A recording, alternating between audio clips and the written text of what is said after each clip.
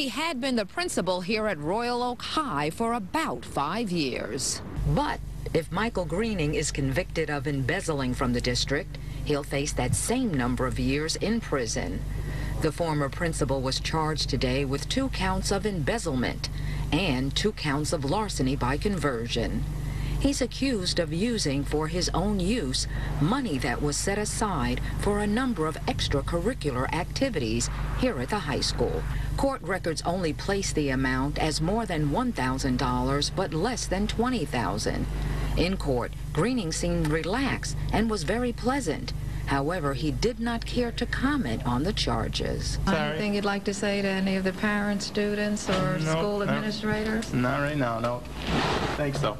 At the school, we spoke to parents whose children take part in the activities in question. Obviously, it's a shame, I mean, given the state of the schools as it is, to take the little money that's there away from the kids. It's obviously a shame. Some of it just doesn't make sense because there's not enough money to make it worthwhile from everything I've heard.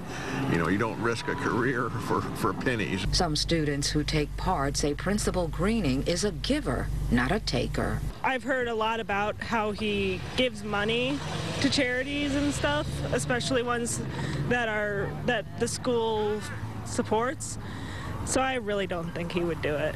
And that's what his attorney hopes to prove. Mr. Greening is not guilty of the charges that have been alleged by the prosecutor's office. We're anxious to see what it is that they have, but like I said, I don't know what allegation, other than the mere allegations. I don't have any information as to how they believe that they're going to be able to establish an embezzlement charge. Michael Greening has been freed on personal bond, the only condition he may not leave the state. From Royal Oak, Val Clark, 7 Action News.